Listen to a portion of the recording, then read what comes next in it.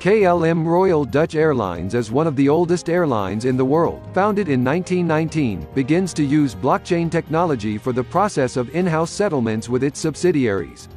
Unchain.io, together with R3, delivered a strategic financial application for KLM Royal Dutch Airlines.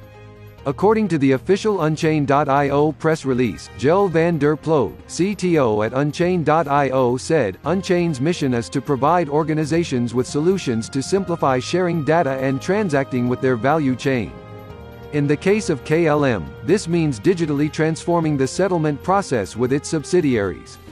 We're extremely proud to work with KLM and R3 on this innovative project and look forward to further expanding the solution, offering value to KLM and its partners.